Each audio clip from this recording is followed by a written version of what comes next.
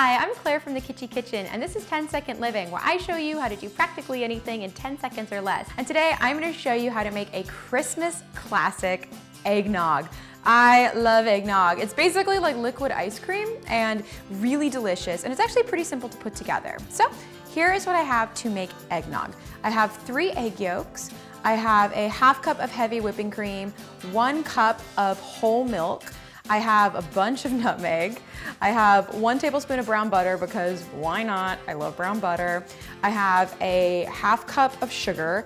And then for my booze, I'm doing about like a cup of bourbon, a ¼ cup of rum, and a little bit of cognac, but you can kind of mix it up and do whatever you want. So let's get started. Whisk the yolks and sugar until creamy. Mix in everything but the cream and let it sit in the fridge for a few days. To serve, stir in soft whipped cream and garnish. Well, my eggnog is done, and this makes enough for, I'd say, about like 4 to 6 servings, depending on how big your servings are. And you can scale this up or down super easily. So if you're having a bigger party, just simply make more. All right, gonna give it a try. That's really good.